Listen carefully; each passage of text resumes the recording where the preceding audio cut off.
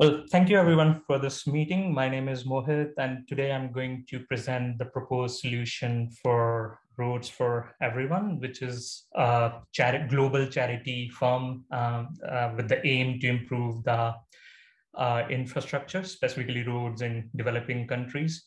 They are based out in USA, their main headquarters. However, they have regional offices in EMEA, APAC, and some branch offices in Canada, Zimbabwe, and India. The business model is primarily focused on fundraising activities across the world, as well as run campaigns for events such as earthquake. The business model is of course B2B with corporate firms as donors, B2C as individual donors, and they also deal with some contractors for building the roads. For this project, their goal is to review their existing IT infrastructure and replace it. And they would like to decommission their existing CRM and replace with Salesforce. So in order to embark on the journey on Salesforce platform, they're looking for recommendations. So in the next 45 minutes, we'll be talking about the system landscape, the various Salesforce strategies, the data model, which is efficient for role hierarchy and data security, followed by identity strategy, data migration strategy, and then we'll look at the business requirement solution, and in the end, the governance model for the successful execution of this program. So moving on to my system landscape, the Salesforce org is called out in the middle.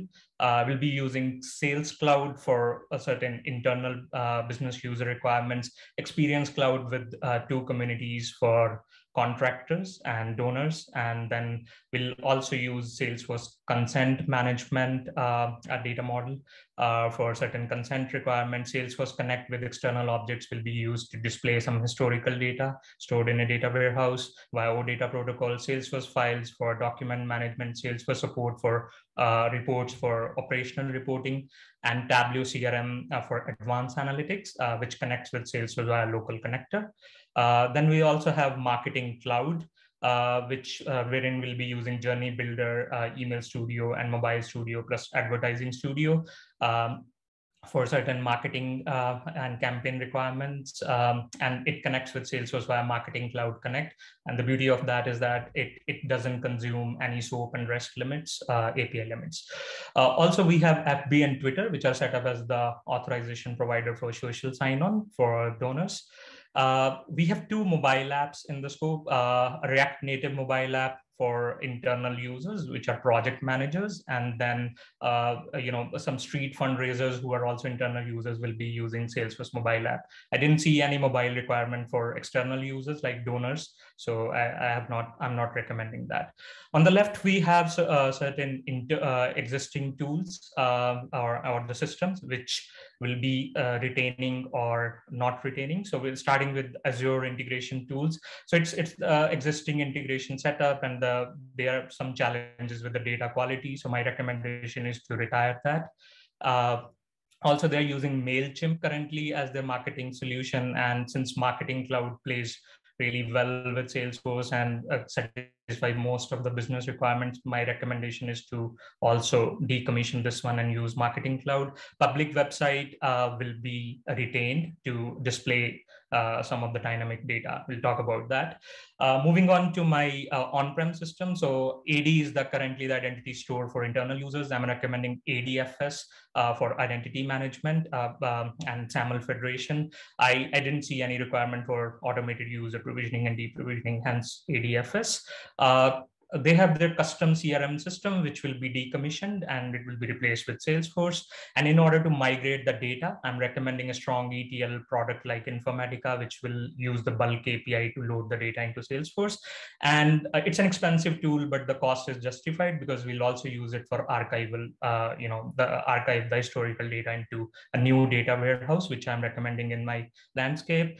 And also there is a donor website, which will be decommissioned as well, and its data will be migrated as well. from its backend, and we'll use community for the donor portal purposes.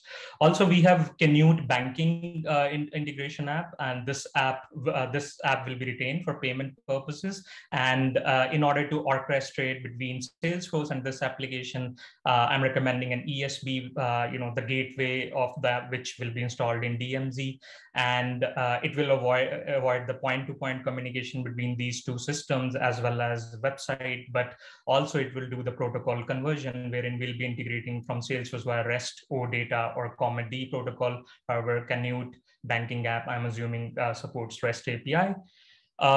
So moving on to my Salesforce strategies. So I have, so first is org strategy. I'm recommending a single org because this is a unified business process, for the whole firm, and then unified operating model. I didn't see any data residency requirements, and the volume is manageable in the single org. Multi-language, of course, there are certain requirements to enable it because it operates in different regions. So translation workbench, VF email templates, custom labels will be used to enable it, as well as community language picker will be used by external users. Multi-currency, there will local currencies need to be set up in different countries. However, for different users of those countries, however, corporate currency will be USD as per the requirements. My document management strategy, Salesforce files. I didn't see any requirement for video hosting, so I'm sticking with Salesforce files. There's some app exchange products and add-ons I'm recommending. I'll cover those as part of the business requirements. My archival strategy is data warehouse off platform. I did consider big objects and app exchanges like Odasiva, but I would like to query the data and expose it by external objects, so sticking with data warehouse. Mobile strategy, React Native for PMs, because there are certain requirements for offline to support offline capability, and also to enable some advanced camera features of the devices, so hence React Native. And this will help in installing the app both on Android and iOS platform. Street Fundraiser, however, will be using SF mobile app because I'm assuming they don't have offline challenges, and it will help us in meeting the project timelines. Moving on to actors and licenses. First actor is fundraiser admin, internal user. License recommendation is Sales Cloud and marketing user will be enabled on the user record, and they will have access to marketing cloud because they will be accessing the campaigns and running the campaigns. Then we have charity overseers. They're not involved in any business process, but they sit in as a central team, and they would like to oversee all the operations. So I'm recommending Sales Cloud again with marketing user flag, so that they can access the campaigns as well as the opportunities, Sales Cloud data. Corporate team, they will be dealing with the corporate customers who are the donors, and I'm recommending Sales Cloud license for them because they need access to lead and opportunity. Build team, they need to design, own the projects, basically the road infrastructure projects. And I'm recommending platform starter license because they just need access to custom objects. And project managers, they also need to oversee the design of the infrastructure projects. So I'm also recommending platform starter because they need access to custom objects. Regional PM directors, due to the same reason, platform starter, and project manager report to them. Regional VPs, they have some reporting requirements. So advanced analytic requirements. So I'm recommending Sales Cloud plus WCRM growth so that they can access the whole campaign influence data as well as run advanced analytic using WCRM. Street fundraisers, again, internal users. Platform starter because they need access to account, contact, and individual standard object. Donors, external user, customer community. I'm assuming they're high volume users, consider roughly in 5 million users, a donor plus corporate donor. So I'm recommending customer community for both. And same license I'm recommending for contractors who are external users, but there is no advanced sharing requirement. They just need access to custom object. Moving on to role hierarchy. So we have a global CEO on the top, and then we have charity overseers, which is also a global role. And then there is a corporate team, which also works in a global fashion and rolls up to charity overseers so that they can see all the data accessible by corporate team. As well as we have VPs, which are per region, there is one VP, and they also roll up to charity overseers. And under VP, we have fundraiser admin, which operate at the country level. Then we have PM directors and PMs. I didn't connect the dots here, but I'm also assuming that they will also roll up to the charity overseers team, and then to the CEO. And then we have a build team role, which will also roll up to the the charity overseers and CEO. Moving on to my data model. So we have B2B and B2C data model. I would like to start from walk you through from the left first, starting from the lead object, wherein we'll cover the B2B scenario first, where the lead will be captured as part of the campaign and by running marketing campaigns, basically, and in the marketing cloud. And then as part of the journey builder, we will use advertising studio and different email studio to capture the leads, and then they will be synced in Salesforce as campaign member, and lead records will be created for new prospects. However, existing contacts will be, existing contacts will also be captured as campaign member if you are targeting them. And then as part of the lead conversion, if it is a new prospect, we'll create account and contact record, account with record type corporate, because it's a corporate donor, and their employees will be captured as contact. The OWD is private due to certain sharing requirements. And once the account and contact is created, we'll also create an opportunity, which will also be used to track the commitment made by that corporate donor as part of this activity, fundraising activity. So this opportunity will be created, and then at the same time we will create a donation record as well and link the opportunity to that, which will be accessible by the customers. Will not give them access to opportunity because they are customer community, but they will access the donation. It's related to account by master detail relationship to the corporate account. So once the donation is captured, then we will link the donation to the campaign via campaign donation junction object. It's a custom object with master detail relationship to donation as well as to campaign. So that we can track which donation is tied to which campaign. From the and business customer, corporate customer contribute to specific campaigns. They're reactive campaigns, basically, which we'll talk about. They don't contribute to any scheduled campaigns. So this is B2B. However, for B2C, there are street funders raisers who will use their tablets and capture the individual donors, and they will be mapped as person account. And again, we'll create an opportunity for them in the background, and we'll link them to the donation as well. The same process. Opportunity is created because we would like to measure the campaign influence by linking the campaign influence to opportunity. So once the donation is created, then also there is a process to target donation to the project, like contribute donation to a specific project, like a road building project. So project of custom object donates that. It is owned by build team, which is a separate role, and OWD will be private. And here there is a process that we will invite quotes from different contractors. Now contractors are also mapped as person accounts. So we have two record types, donors and contractor, and they will submit codes to the project and project code custom object will capture that.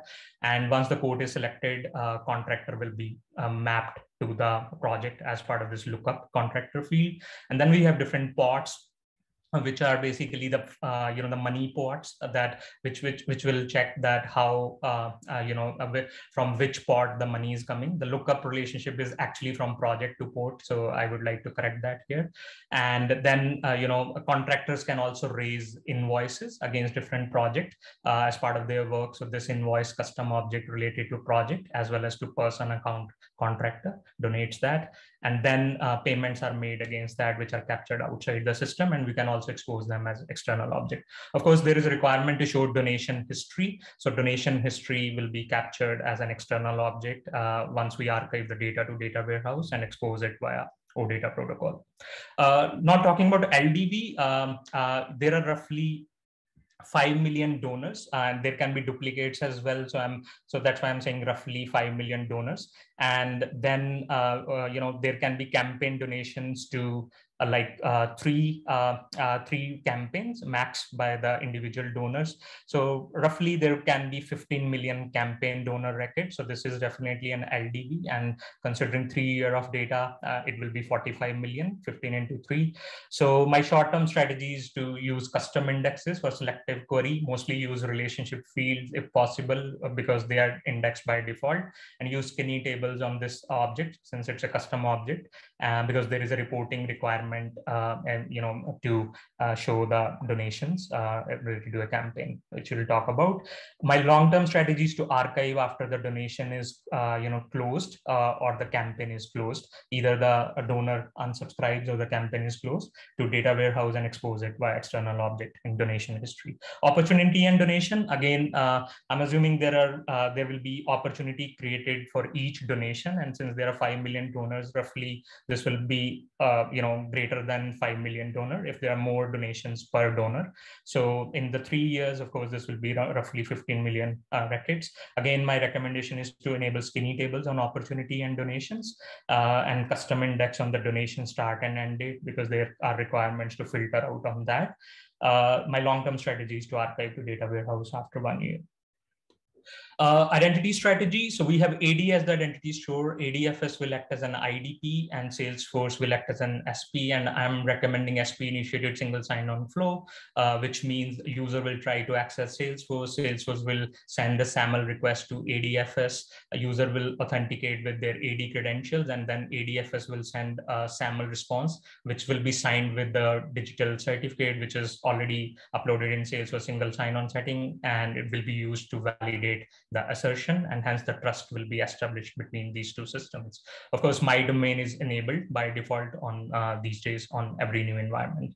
Now, regarding the React Native mobile app, it will authorize to Salesforce via auth 2.0 user agent flow, layered with the SAML SP initiated single sign-on flow, and we'll also use refresh token flow to provide seamless login experience to the user in case the access token is expired. So that connected app policy can be refresh token policy can be set to never expire, and same goes for Salesforce mobile app.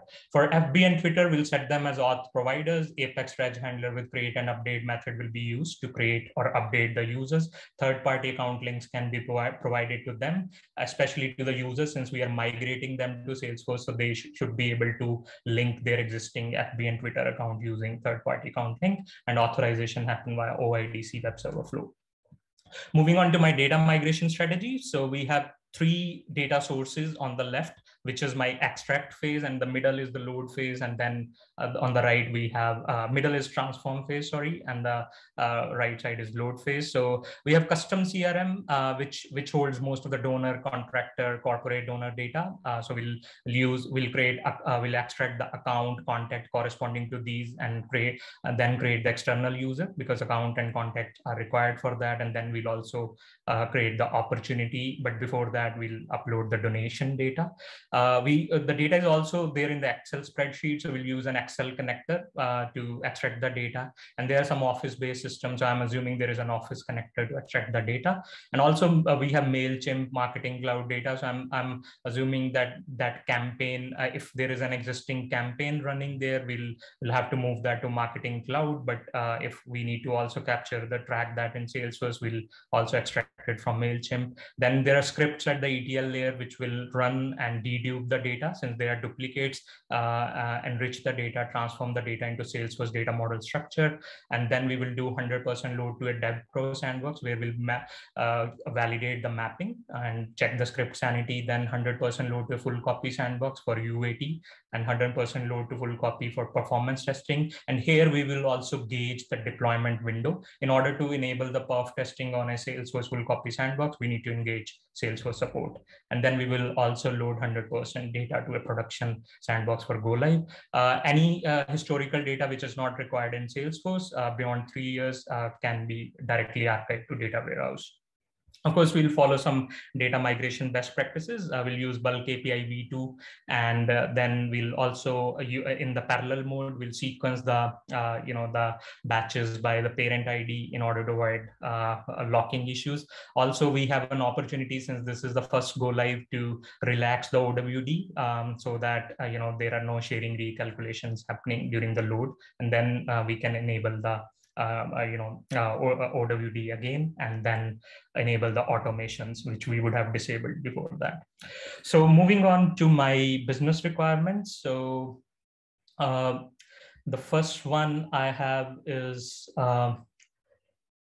the fundraising business process. So where we have the individual users, which will be onboarded into Salesforce. So street fundraiser will use a tablet to sign up for them for direct debit. So I'm assuming that there will be screen flow, which they will use via Salesforce mobile app to create the person account. And then there are custom fields for PII data. So we'll also set up the data classification for those as confidential. And as part of that, we'll also create the individual object, which I forgot to include in my data model, but I am considering that in my business process, which will capture the personal data of the provided by the customer and their preferences for marketing. Then they will, of course, mobile app supports both Android and iOS, so both the tablets will be supported. And it is also necessary to capture marketing consent. So that's what I was referring to. So the screen flow will also create an individual record linked to the person account and store those attributes directly into the individual object. Of course, we need to enable consent management in Salesforce to do that. Then we need to provide an easy way for the donors to opt out. So there will be a custom LWC embedded in the account page to update the consent preferences, which will directly update the individual object. And that will be synced to Marketing Cloud as part of the data extensions. And those preferences will be used in the journey builder to stop the marketing if required. Then banking details needs to be captured as well for the debit. So this is our integration number one, where Salesforce is the source, and Canute application, which is the payment application, acts as the destination. Pattern, of course, is request and reply with enhanced external service, because we need to immediately know the result of whether the payment was successful or not. However, we'll not store the banking details information in Salesforce, since that is also one of the requirement, and also due to PCI compliance. So the screen flow will directly invoke an enhanced external service. ESB will host that using Open API 2.0 schema and call the Canute application and give the result back to Salesforce. Security, of course, this will be mutual TLS between ESB and Salesforce for network security. Name, credential, and principal will be set up for the enhanced external service callout. And then auth 2.0 JWT flow will be used between ESB and Salesforce for application layer authorization. Then once the payment is successful, we'll create the the donation record in Salesforce, and then corresponding opportunity will be created in the background. Donor will be able to donate in their local currency and should be able to. So this will enable multi-currency in the Salesforce company information setup, and then corporate currency, of course, will be set up as USD. Donor will receive via email an invitation to donors area of the website. So there will be an after save trigger on the account the moment we'll complete the screen flow for onboarding, and that will create a community user using a queuable Apex interface to avoid mixed PML error. And community welcome email setting, by default, will send them an email to welcome and reset the password. Update their personal details. So this will be a community profile. This is out of box feature. They can update their banking details. So there will be a quick action on their person account where they can go and update their banking details. And this will again call this integration 01 to, but not in the same fashion, but in a different fashion, wherein it will just sync the banking attributes again into the Canute application without making any payment. Cancel any scheduled donation. So this will be donation object. It's master detail to account, so they do have access as on their related list.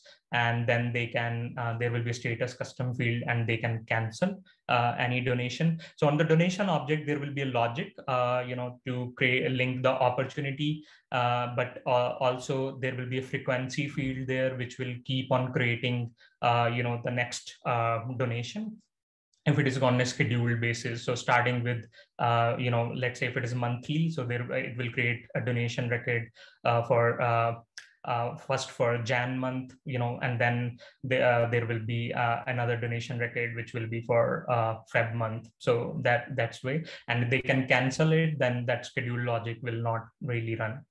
Print a validated list of donation for any time frame. So for this one, I'm recommending an app exchange, Conga Composer mail merge functionality, so that it can print the list of donations. Since these are customer community users, so I didn't consider standard report, which we can also download for printing. But here they will use Conga Composer and download the zip file and PDF, and then they can print it. Moving on to the fundraising business process of corporate. So here we have the lead management process where the corporate team handle all the donations. So basically corporate central team, there will be a queue set up for them, and they will act as the account owner. There is a website and email address where companies can contact. So we'll set up Web2Lead in Salesforce, and we'll embed the HTML form on the community. Google reCAPTCHA will be used to reduce avoid any spams. We'll have lead assignment rules set up in Salesforce and corporate team queues. So any lead will be assigned to the corporate team queue. And then for the emails, we'll use Apex email services and extract the details using Apex, and then create the lead record in Salesforce and assign it to the same queue. The corporate team also approaches businesses using MailChimp at the moment. So they also purchase and use MailChimp, but now since we are replacing it with Marketing Cloud, in order to avoid the duplications or any address accuracy or phone or email accuracy, I'm recommending you use Experian QAS App Exchange, which validates the addresses, phone and email on any lead record. And then we'll use Campaign and Campaign Member to mass import those leads via import wizard using this purchase list, right? So first we will import those, then we will run the QoS App Exchange to validate the data, and then we will use the Marketing Cloud Connect to sync those campaigns and put those in Journey. The RFP team will, using the Journey Builder, so RFP team will discuss the donation aims and goals for the company. So, here the team will reach out to the company primary contact, discuss their goals, capture those via quick action screen flow, and then use the standard lead convert to business account, contact, and opportunity. Since they will be using the screen flow, we'll have to use invocable Apex to do that. And then there will be an after save trigger on the account to create a DocuSign envelope and send for signature using Apex DocuSign toolkit, because this should happen in an automated fashion to accelerate the process.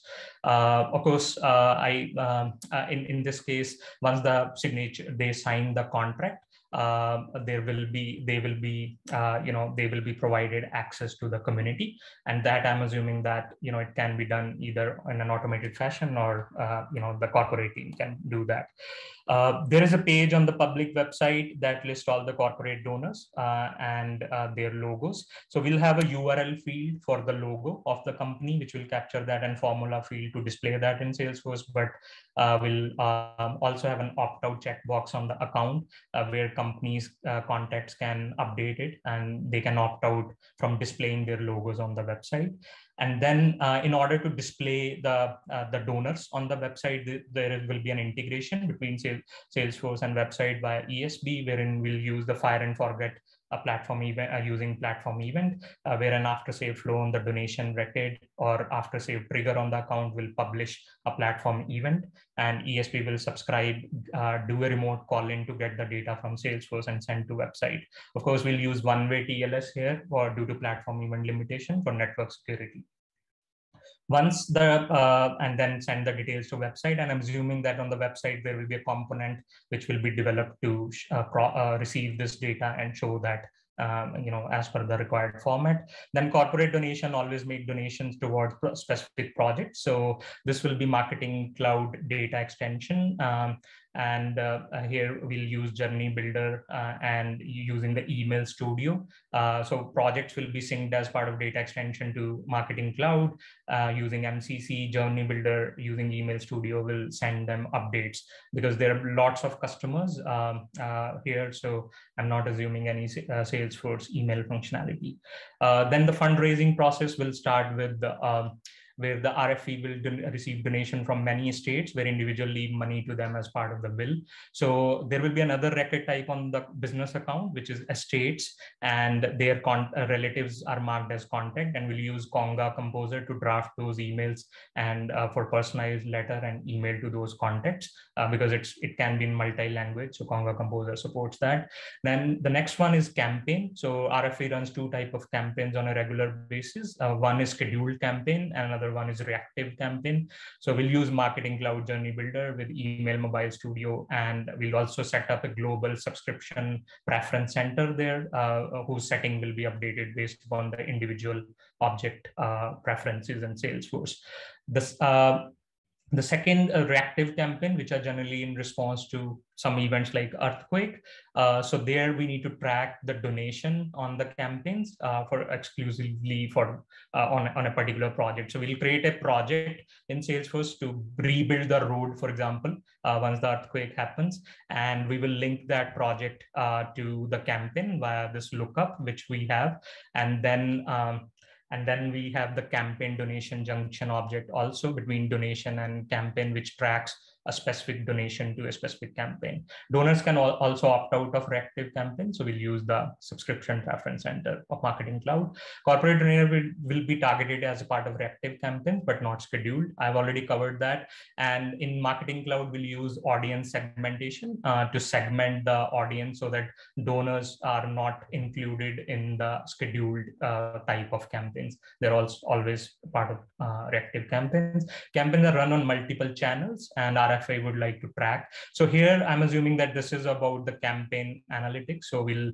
use Marketing Cloud Advertisement Studio and for running campaigns on multiple channels like Facebook ads or on the Google sponsored Google result. And then we'll use Google 360 Analytics and Dataroma to track the campaign effectiveness. Then next one is that donors will be only in a maximum 3 scheduled campaigns. So there will be an after sale flow on the campaign member to increment the scheduled campaign count field on person account by 1. Whenever a campaign member is included, that person account is captured. And then there will be a before sale flow plus a validation rule on the campaign member record to block that person account if we try to add it. We need to use validation rule with before save flow because that flow doesn't throw the error itself. It works in a combination. For the project planning, we'll create pots, which are regional money pots. So we have a custom object for that with year and budget fields. So I'm assuming an admin will create that, and then when there will be a lookup created on the project. So when the projects are created by the build team, a pot can be selected to identify the source for that funding for the project, and it will be owned by the build team. So again, we can provide a quick action screen flow, embedded in a VF page and exposes at a tab wherein the team can create the project. For better user experience. Government and NGOs can approach RFE for assistance using a web form. So this will be Web2 case functionality. I'm assuming it is well within the limits of 5,000 cases per day. So we can use that. And this form will be exposed on the website. But most RFE contact a local authority for permission. So there will be a permission custom field on the project where it will be marked a checkbox, and this permission will be sought outside Salesforce offline. And then once it is there, that can be marked on the project. The local contractor will be created as person account in Salesforce, onboarded as the onboarding process, of course, is not clear, but once they are onboarded, they need to sign the contract. So there will be a send with DocuSign button on the person account, which can be automated as well if required, and their contract will be saved as files on the person account of the contractor. Each project has a minimum number of quotations. So we have a custom metadata, which will have the minimum quotation value per country. And then there will be an after save flow on the project, which will read this custom metadata and capture that value on the project, depending upon the country in which the project is being executed. And when the project codes are created by the person account for the project using a quick action LWC in the without sharing mode, because the project is private. So I'm opening up the visibility via Apex without sharing. They will be able to create project codes by selecting a project. And then there will be we'll use a before save flow plus validation rule to block the project status from changing to start if the minimum codes are not created under the project. Then, of course, RFE will look at how many projects how the contractors have worked in the last 3 years. So we have a quick action LWC on the project to show codes and related project count.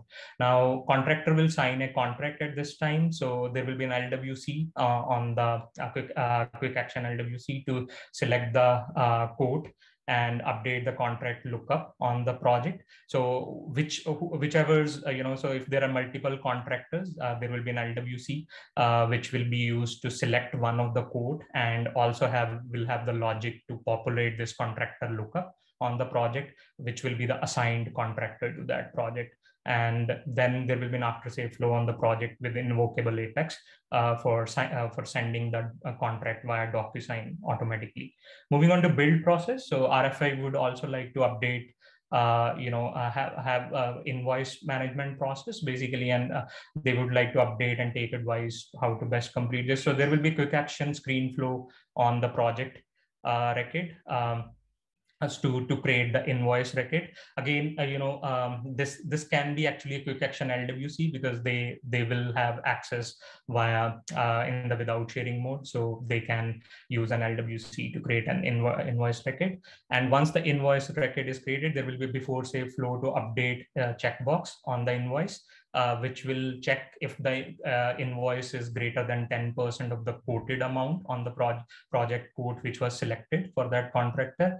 And if yes, that checkbox will be checked, which indicates the regional manager that it needs regional manager approval. And then there will be an after save flow which will submit it for approval, and two-step standard approval process is there, with the second step will be conditional based upon this checkbox.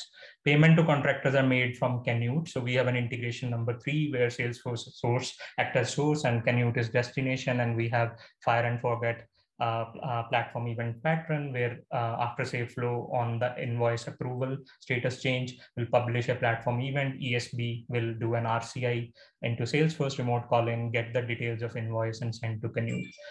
There will be a project manager on the site who will track the photos, and so we are providing React Native mobile app so that it can work on both platforms, and project files can be uploaded as photos using the mobile app components, wherein they can link it as files to project. Then any permit required need to be stored in Salesforce, and PM will need to be able to access them. So this will be stored as project files. And PM will be able to access the project.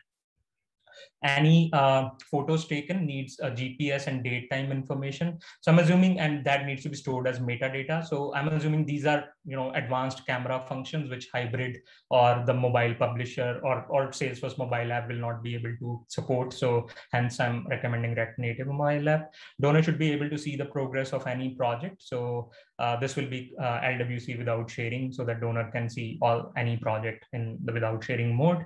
When fundraisers were carried, clear audit of donation is required. So there will be a project with donation and invoice report, which can provide all the details about project, source, fund sourcing. General donation can be used for any project. So this general donation, of course, won't be linked to any project. Data migration we have already covered. Visibility and security. So they have the street fundraiser only able to create records, so they have no visibility to any record in the system. So street fundraiser will have a profile which will have only create access on the account, so they will, and the individual, so that they can just create it, but they won't have read access. So they won't be able to see that afterwards. Fundraiser admin should be able to see all donors and donation for their country. So there will be a criteria-based sharing rule on person account with criteria on record type, donor and country, and it will provide read-only access to them. Donation, of course, is controlled by parent. The VPs of the fund admin should be able to see all donors and for their region. So fund admins roll up to fund admin VP. So this will enable role hierarchy. Fund admin should be able to create and manage campaign. So fund administrator will be the campaign owner, and they have marketing user flag check. So they will be able to do that. There are some celebrity donors, and their personal details should only be visible to fundraising admin. So on the individual object, which will be in the private sharing mode, we will have they will have profile access, but there will be a field as well, which will also capture the type as a high value donor or celebrity. And based upon that, there will be criteria based sharing rule, which will only share those to the fund admins. Then corporate donors and donations should be only visible to member of the corporate team who handle the account. So account OWD is private, donation is controlled by parent, and then we'll add the corporate team to the account team, and hence they will get access. Ports are allocated on annual basis, should be only visible to regional VP. So VP profile will have read access to them. And since it is regional based, I'm also creating a criteria based sharing rule on port region to share it with the VP regional rule. Donor should be able to view a history of their donation. So they will have list view on their donation object, and then donation history external object as well, which is exposed by OData protocol. The build team can view project and idea for their own region. So there will be a criteria based sharing rule on the project with criteria as region, and will be shared with the build team role. PM should only be able to view project they have been assigned. So PM, there will be lookup on the project for assigned PM. So that's why I'm recommending, since this is a dynamic sharing, so Apex manage sharing on the project with the custom row codes will be created to share it with PM. Contractor should be able to submit and view quotation and invoices. So there will be there are lookup to quotes as well as invoices from the person account. So they should be able to use sharing sets to see those. All users should be able to use the system in their local language. So this is multi-language. Reporting requirement, VP need to be able to see campaign effectiveness. So this will be a Salesforce custom report type campaign with campaign influence so that VP can see that. It must be possible to trace donation for active campaigns to specific projects. So there will be campaign with campaign donation and donation with project. These two reports which will be used. And since this can be a very large data volume, so Tableau CRM dashboard will be provided. VP needs to see a report of contractors whose invoices are 10% greater than quotes and 3 times in the last 12 months. So there will be daily batch Apex to check the checkbox on the person account if there are invoices are greater than this, and then standard account report with record type filter on contractor and flag this flag set to true, time filter 12 months. Top individual fundraisers are eligible for recognition, and RFI would like to see them. So since this can be this needs to be in each country and every quarter, and there are like millions of donors. So considering the LDB, I'm also recommending Tableau CRM dashboard based upon the person account donors, which will, and it will also include the corporate donors, because no, this is individual donors, only person account will be used. Moving on to project requirements. So there are certain risks which I have identified. No in-house dev team currently, and this is a technical type of risk because there are suppliers which are being engaged to do the development. So we'll have to mitigate this by defining standards, and we need to also hire SFDC architects and release manager, set up the release management process and coding standards, and then set up the COE and bring supplier in the governance preview. Canute is highly integrated system, and this is a program type of risk because it can have impact on the release timeline. So I'm recommending to create a blueprinting phase in the waterfall mode to define the design of the integrations, and then align the release cadence with the Canute development team for integration testing, and use mock interfaces for dev and QA testing when the integrations are not ready. Timelines, the project need to be ready in 6 months.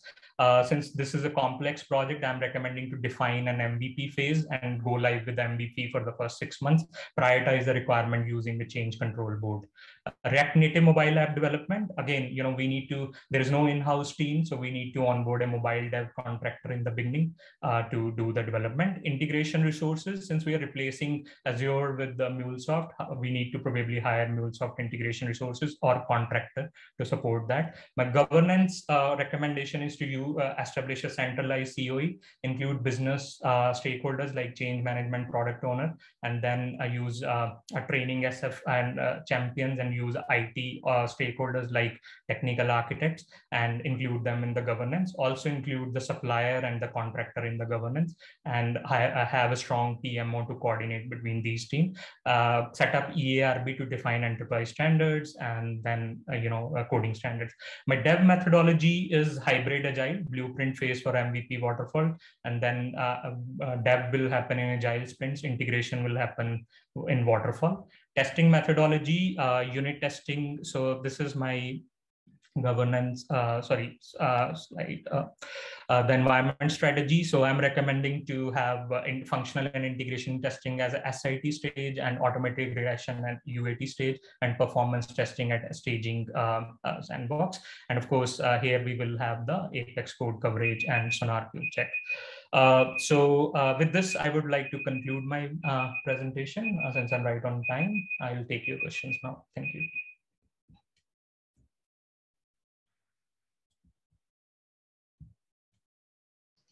Shall we go right into questioning, or normally we take, yeah? You guys want to discuss something, so I can probably go out for 5 minutes. Otherwise, I'm good. Yeah, if you can come back on top of the hour, we would perhaps, it's so many judges today, so it's maybe good to prioritize the questioning. All right, so shall I come? All right. Here. Who wants to go first? I can go. Data model. I can go. Mohit, can you go on your data model? Sure. Explain us how you calculate the campaign influence, especially considering the B2C customers. Yeah, so I'm recommending a primary default campaign influence model. So there will be an auto association based upon the contact roles, which I'm not showing here in my data model, but this person account or the contact of the business account will be linked to the opportunity as a contact role. So there will be an auto association. So how that works with the community user? What's your licensing choice on that one? Because especially with the B2C customers, so you are making them the part of the opportunity, right? As a opportunity roles, is that right? Mm-hmm. So how the security and visibility works, and what's your licensing choice on the individuals? Yeah, so as of now, I'm considering the person account as customer community, but yes, I think if I have to link them as contact roles on the opportunity, that would not work. So I take back my strategy. Then I would create the campaign influence records once the opportunity is created. Not via auto association, but by using the triggers. Sorry, hard to understand how the campaign's influence works for the B2C. Yeah, so I think for from the B2C perspective, right? At the end of the day, we'll create an opportunity. Of course, B2C users will not have access to that, but for their corresponding donation, we will have an opportunity, and then the trigger or any process automation will capture the primary campaign field, which is linked to that donation on the opportunity. And then, do you think you can do that with customer community license, even with the automation? Because we are not linking those person account to the opportunity contact roles, right? It is just about capturing the opportunity and the campaign relationship in the back end. And how you if a person is making a donations, how you capture it, it is related to which campaign?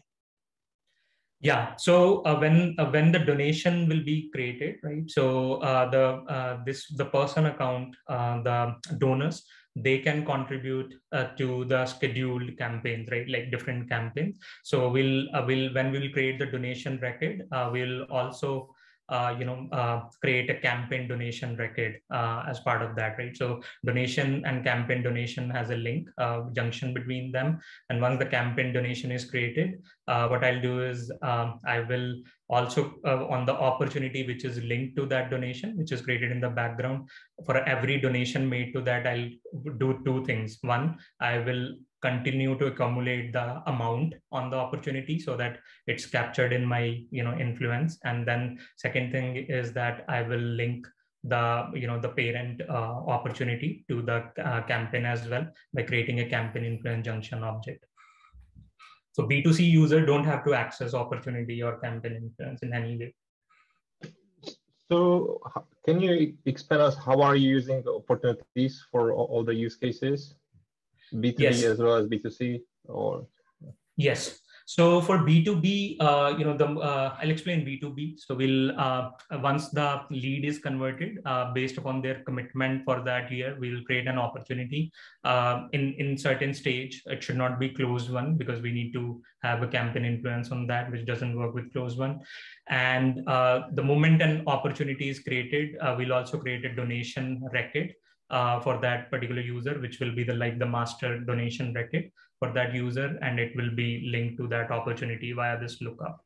Now, since the B2B users only contribute to specific targeted campaigns, then we'll also capture the campaign details, like in which campaign they are contributing by the campaign donation object, which will be linked to that campaign, this junction. However, they can contribute to different campaigns, so there will be different campaign donation object. So this will be a master to M2M relationship. And this is how we will link the opportunity to campaign influence and donations to the campaign. So you are creating custom object to yes. campaign donation to capture the junction object, right, between donation and campaign to yes. know yes. which donation will relate to which campaign. That is yes. for what? For reporting purposes, right? So why are you still creating opportunities in B2C scenario? So I am creating opportunity in B2C scenario because my understanding is that we'll have to capture the VPs need to know the campaign effectiveness of all the campaigns, irrespective of whether those are reactive campaigns or scheduled campaigns. So in the cases where the donations are made by individuals, we still need to measure the influence of that campaign based upon those donations. Okay, so you have campaign donation for reporting purposes, and then you are duplicating the information on campaign influence for reporting completeness. Yes, because the campaign influence gives me, I think in that case, the campaign donation is primarily for capturing the donations made by B2B customers, right? Because they will be because they contribute to a specific campaign, and that needs to be tracked. However, this campaign influences will be used to capture the overall influence, where the B2C customers will also come into the picture. Right, and then in your reporting requirements, you mentioned you will be also using Tableau CRM for this? Yes. Yes. So yeah, I got a little bit confused because you mentioned the standard report or custom report types on those objects, and then you mentioned Tableau CRM in your business requirement. Mm-hmm. Which one we're referring to? Yeah, towards the end, there was the campaign with campaign donation. Yeah. But then underneath you have Tableau CRM dashboard. So when it reads campaign with campaign donation, that looks like a report. No, so the Tableau CRM dashboard is the tool which I'm using, and the other campaign with campaign donation and donation with project. These are the data sets, which I'll be using to build my dashboard. So I'm explaining the data sets there. These will not be the standard reports. Got you. Okay, so given that you are bringing all your reporting data for the influence into Tableau, do you still need the same data model as you outlined with the opportunities for B2C and everything? Yeah, I mean, we can, if it is just about, so my understanding is that VPs need to see only the campaign effectiveness, right? Which is requirement number first. So if we have a campaign with campaign influence, they will be able to do that in totality. And then for donations, specifically to trace donations of the reactive campaigns and corporate donations, since it can be a large data volume, for donations, specifically tracking, we need to bring in Tableau CRM dashboard. So that's how, because here the data volume will be less, so they can capture the influence without any tracking any donations. Okay. I'll let somebody else ask. Yeah, can you please walk me through the process of the creation of the donation creation with the child object campaign donation? Yes. So there will be a quick action screen flow on the account record of the, so let's say if we are talking about B2, here in this case, we're talking about B2B. So there will be a quick action screen flow where we will first ask the user, right, like their commitment for this particular year and for a specific campaign, if let's say there was an earthquake or so, and then that will be captured as a donation record. And then in the there will be an after save flow on that donation record once it's created, to create a junction child object, which is campaign donation, and link to the campaign which would have been selected while creating the donation. So this is the process where internal users create the donation. Yes. Internal users are creating it, and then while the onboarding process. And then after that, we will also provide them a quick action LWC wherein they can sign up for more donations. Like if they would like to, contribute to an earthquake which has happened and a new road building project has started. So there will be a quick action LWC wherein they can also, look at the various projects running and then the campaigns, and then also create a donation record. Okay, thank you. But I'm assuming you're finished with your line of questions. I felt no, that's good. Thank you. So one question here again on the data model. I think you mentioned in your requirements the usage of web to case. Where does the case fit in the data model? Okay, yeah, so there was a requirement, yes, wherein they can actually raise a case using web to case. I actually didn't include that in my data model. I should have included that, yes, but we do have a case as well in the picture to for the government and NGO support. Who will own the case? So let me go to, so there will be, which teams, let me check the requirement really quick. Offline web.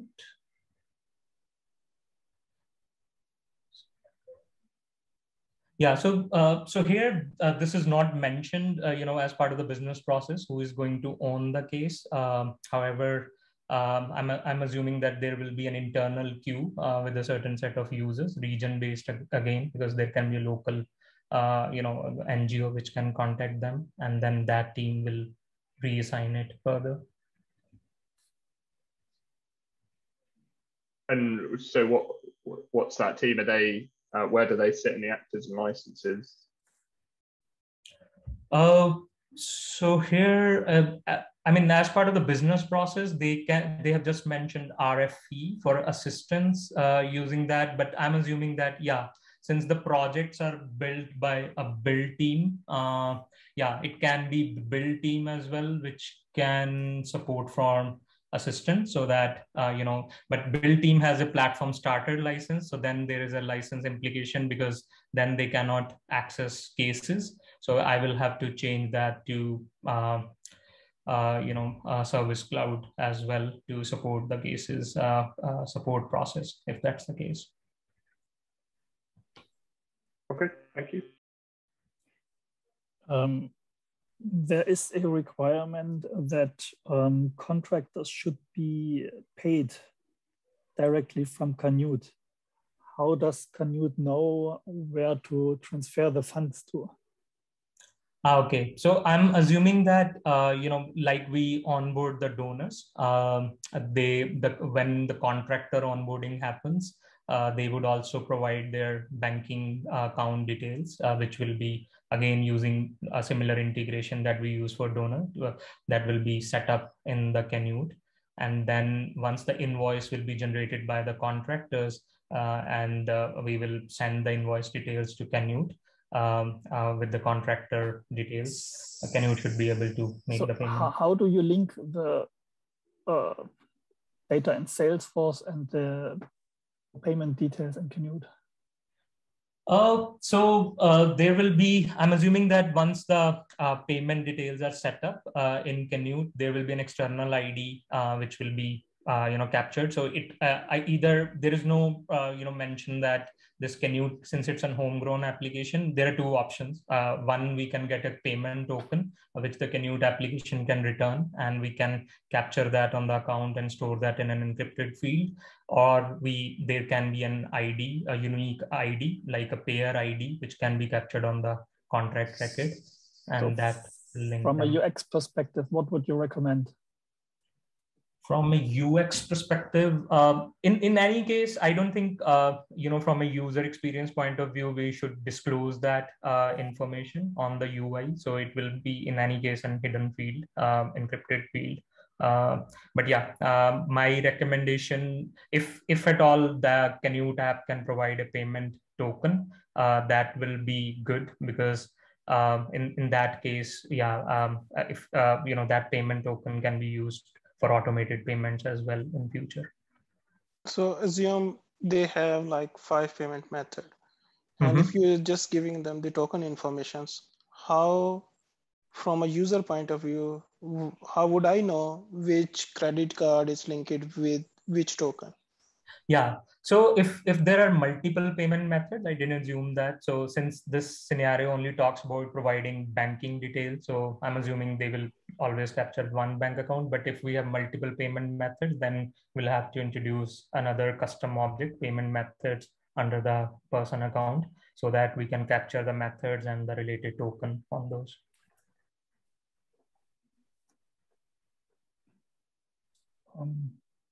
Also regarding your data model, so I think you are assuming that contractors are individual persons or yes. single person companies. So I guess that's not realistic in infrastructure projects. It's more like really a company. What effects does that have, or would that have, on your data model?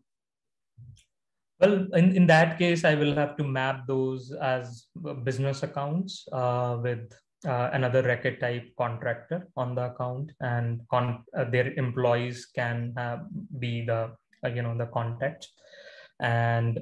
But yeah, from the licenses perspective, I still don't see any impacts there. What's about the security? From the security, I think it will still fit in the same security data model, because there is the person accounts are private as well. Of course, the OWD of an account is private, so it will stay same.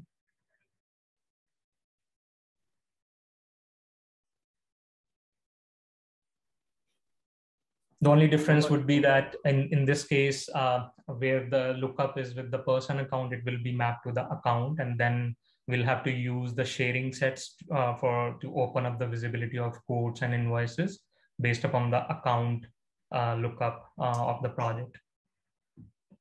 And how you open the security? Via sharing set. So we'll use a sharing set which says user.account equals project quote dot account, and then same for invoice.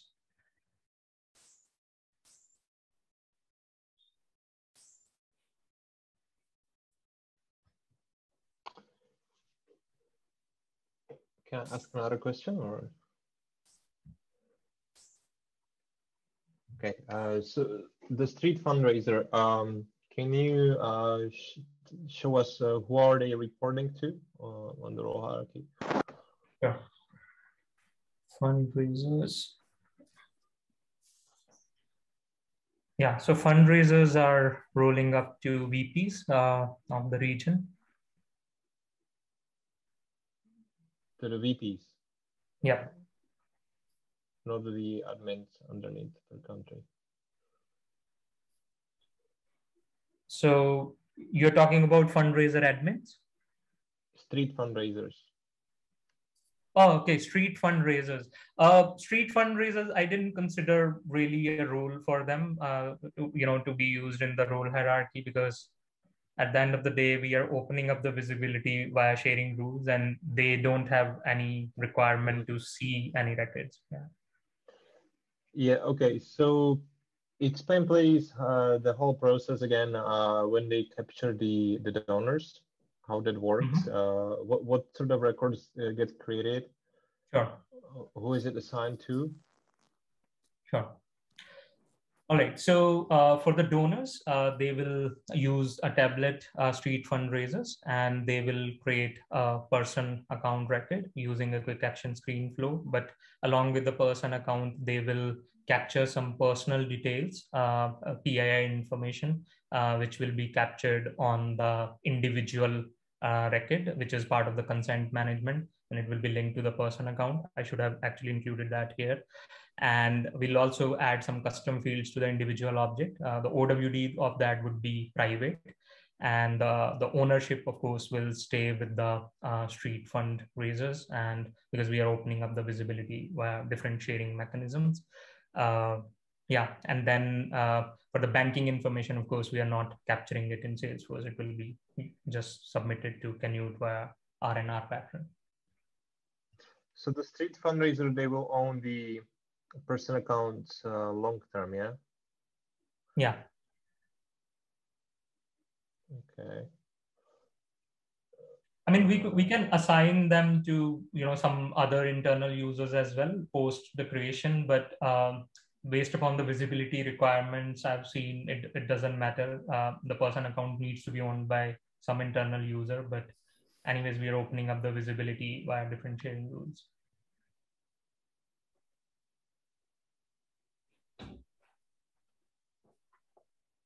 Mm-hmm.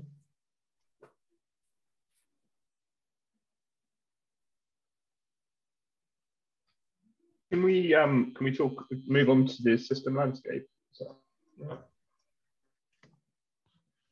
I have a few questions here specifically on the mobile app and the strategy that you're talking about there. So,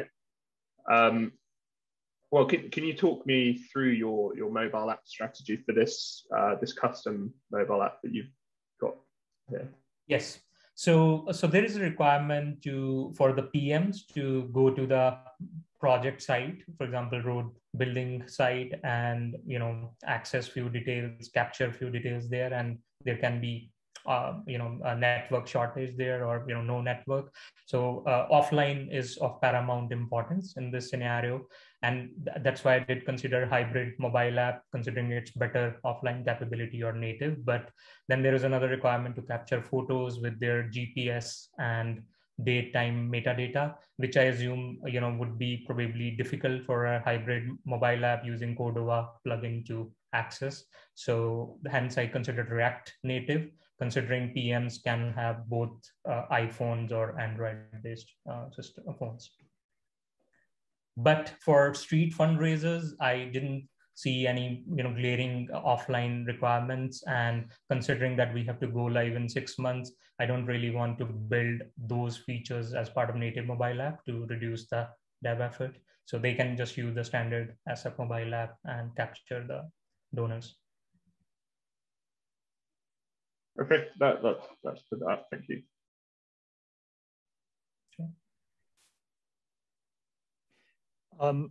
So if I would say that these advanced features you were talking about, so the GPS thing and the date of time, that this is actually functionality of the mobile device or the camera app, Yes.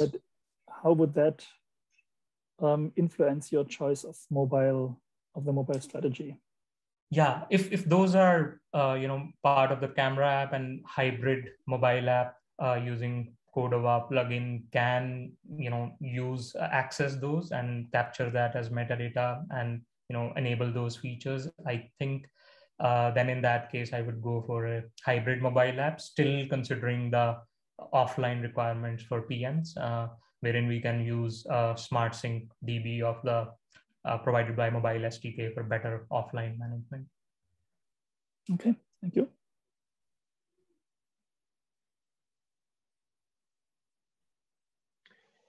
I would like to ask about if you estimated the file storage that you have and that would be required. Mm-hmm.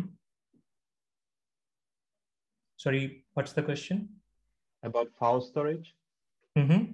Okay.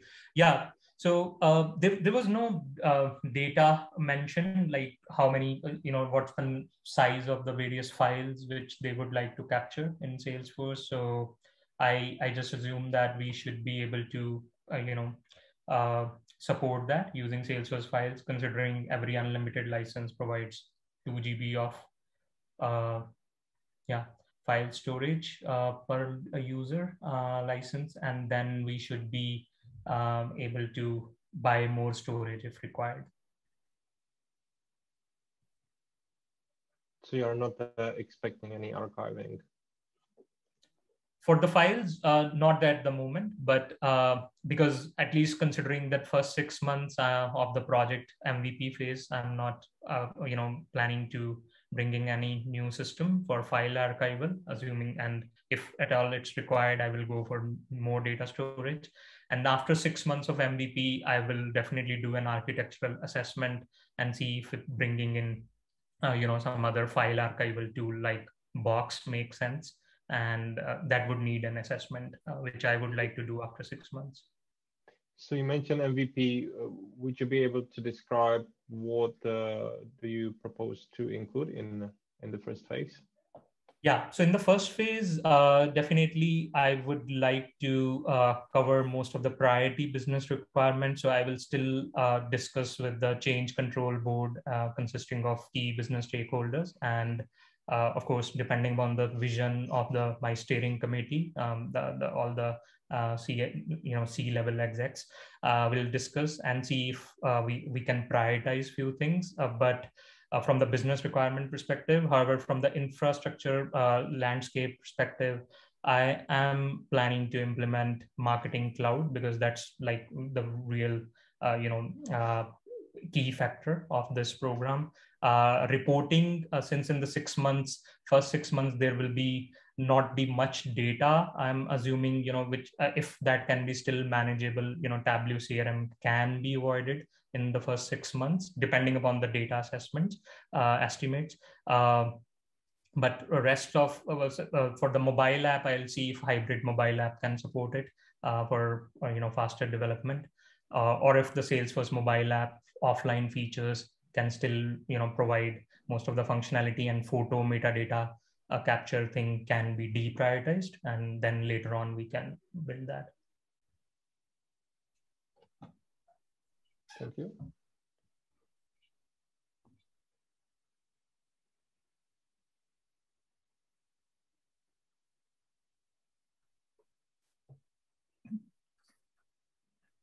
Do you mind jumping to the LDV mitigations?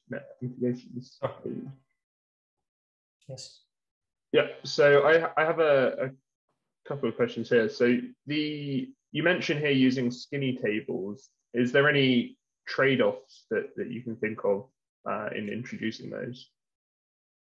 Yes, definitely there are trade-offs. The writes will be slower. Of course, it will enable faster read, but slower writes. to the database. Okay. And does that have any impact on, I know you show maybe a couple of slides later than this, your environment strategy. Is it going to impact that in any way? Well, yeah, in a way, I think it will impact, for the different environments, we will have to replicate the skinny table and then measure the performance, considering skinny tables are active. Skinny tables are replicated to full copy sandbox. So for the staging sandbox and UAT, we are good. However, for SIT and DevPro, if we need to factor in the performance overhead of the skinny table, we'll also have to raise a support ticket to replicate those into these lower sandboxes. Okay. Sorry, go ahead. You also mentioned about custom index. Do we have to worry about anything on the custom index? Custom indexes, you mean worry from the performance perspective? Yeah. Yeah, I think the only thing is that when we create of course, we need to open up a ticket with the Salesforce to enable custom index, unless and until we can make it an external ID. And indexing process also, it will again lead to faster write, for the faster reads, but writes will be impacted to a certain extent as well. And how will you know which recommendation? Either because you have custom index, you have skinny tables. So what is your final recommendations? Do we have to create it or not? No, so for custom indexes, I think we have a way to enable, by marking it as an external ID for a certain field. If that field is external ID markable, depending upon that. For example, I don't think we can mark checkboxes as external ID. So that will be a challenge. But for the fields which I'm considering, I think I can mark those as external IDs. I think there are some date fields wherein I will have to create a custom index, request that. But apart from that, I can consider external ID. First, I will consider that. Skinny table is my last resort, if the indexes are not really helping in the performance based upon their selected threshold. Yeah. How about standard indexes? Standard indexes, of course, the most of the lookup relationships or master detail are indexed by default, right? And even the custom relationships as well. So, we'll try to record type, for example, is another standard index-based attribute. So I would like to use that. They provide more selectivity threshold, like 30% for the first million and 15% for the rest, up to 1 million records. So wherever possible, I'll try to use standard index, but there are certain date fields which I'm introducing on custom objects, like donation, start date and end date, where there I need to consider custom indexes. So here in your environment strategy, you have 2 full copy sandboxes. So what's your rationale for this? As they are quite expensive. Yes, that's expensive, but since I'm going live in 6 months first time into, say, a new Salesforce org, I'll have to do a full 100% data migration, and I would need a full copy staging sandbox to load that data, and then also measure the performance. So that's why, and also for the data migration purpose to, so that UAT can happen on the full data set. I'm recommending a full copy for UAT. However, after first year, after the initial go live, once the system is running for 1 year, after that contract, I can, after 12 months, can reduce the UAT one to a partial copy, because then I won't need another full data migration. Okay. So all of the use cases you mentioned, is it not achievable on one sandbox?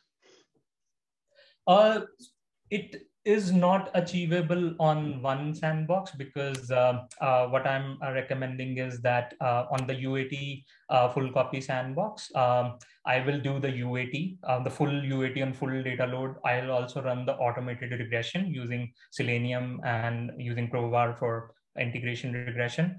And then I'll move it, once I get a UAT sign off, I will move it to a new staging sandbox to gauge the deployment time. And during the UAT, my focus will be on running the UAT scripts, but at the staging, I would like to do a fresh deployment, see how much time it takes to deploy the data on the production. And that's how I will define the cutover period of my deployment. And that also gives me an opportunity to run load runner on a separate sandbox just for perf testing.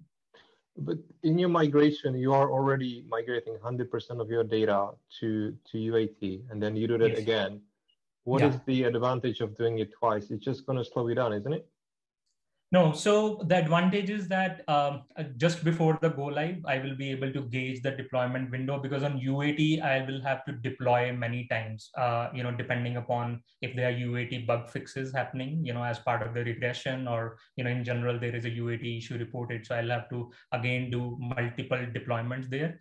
Can be 100% of the load again if there is a big prior one UAT issue and the data structure is not right, or can be smaller bug fixes, which I'll fix on and deploy on UAT.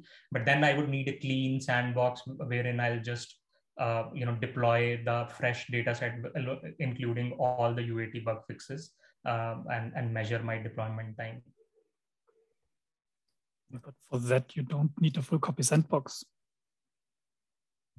For staging, I would need that because it is my 100% data load. So if I don't load 100% data, how will I know how much time it will require to load that into production? And then how will I define my cutover window? But I guess you could separate the functionality. So use for deployment issues, you could use some other kind of sandbox, but for migration, use the full copy sandbox. Yes, that's right. So this is my initial strategy, because I'm going live with Salesforce, including data migration, right? And for migration, I need a UAT full copy and staging. However, after migration, I don't need a full copy UAT. So, but I cannot reduce the contract. I have to stick with it for 12 months. So after 12 months, I do that. Since you are on a greenfield or have a greenfield approach here, you could even use production for migration tests. Production for migration testing. Let me think about that. But how will I refresh the production data again? You will delete the data. Yeah, but considering the volume of my data, I still think that I shouldn't touch my production and then delete the data. So let's say if my data structure is not working in production, because on the production I'll also have to do some metadata deployment first, right, to create the objects and everything, and then load the data. So it has to be sequenced. So I need to measure that as part of my cutover activity. Okay, so again, full copy sandbox is very expensive. So even for 1 year, it's quite. Yes, it is expensive. This we can discuss with business as well if the business stakeholders are. Mm-hmm. Okay. One last question, because I think we are running out of time, or we are already over the time. Very stupid. 4 minutes left. Oh, we are okay. Fundraising section 1, requirement H. You want to send out a mail. What kind of mail are you sending out here? Is it a standard welcome mail, or is it? Yes, this would be the standard welcome email. However, we'll use the VF email template so that donor receive that in their local language. Oh, okay. Can you think of any declarative solution for that? Over Visual Force email? Declarative solution, you mean apart from using VF email template? Mm-hmm. Since I'm using the out-of-box community feature, I think I have to use, for multi-language email templates, I'll have to use VF email template. Otherwise, I will have to disable that setting and send the email using send email or email composer, which probably won't be as automated as we want to be here. How do you mean you would be sending welcome emails manually using email composer? Yeah, that's why I'm saying, that won't work. So the community welcome email feature using a VF email template will help us in this case, wherein we just need to define VF email template in the supported language and use that as the community email template. That's it. But is your question that apart from that, is there any other declarative feature? Mm-hmm. Think about it.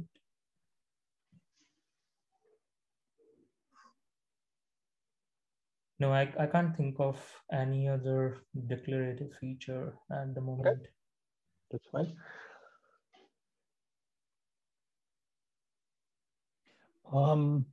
Maybe I missed this. So I think for the corporate donors, they should have an annual donation. How was the process there? Yes.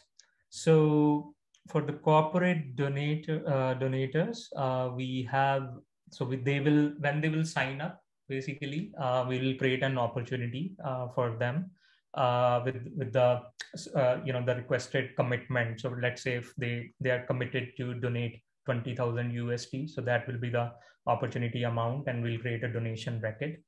And then we will link it to the campaign via campaign donation. And yeah, so that's how they will contribute to the donation. And if let's say they create another donation, we'll create another donation record with a separate opportunity and the campaign donation for that, to track that campaign donation. It will be always 12-month period for the opportunity start and end date. So they signed a contract on one opportunity, and how is then the next year handled? Yes, so there will be yes, I got your point. So if let's say they are on the next year, there will be a renewal process, which is not mentioned in the scenario, but I'm assuming, let's say we will like to renew it, right, the donations.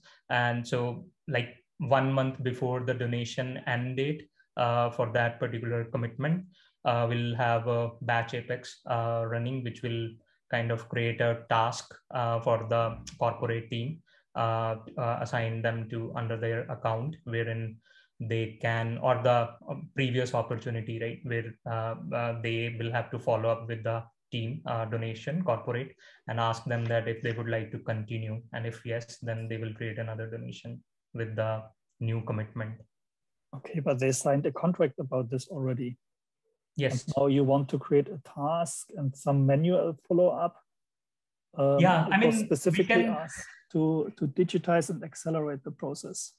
Yes, so in that case, we can create like a renewal donation record as well, the way we capture the contract renewal process as part of our sales channel. So under using the same donation, the existing donation will create a renewal donation, and but since there is no approval, so typically before the renewal, we create the renewal, but we need to take consent of the corporate that they are willing to continue, since they signed the contract for the 1 year, right? So in order to extend it, we'll take some consent. It can be tracked in Salesforce under the account or not, and then we will continue with that. Since we are over time here, so and Aram is starting presentation in 15 minutes, so maybe we should jump in feedback.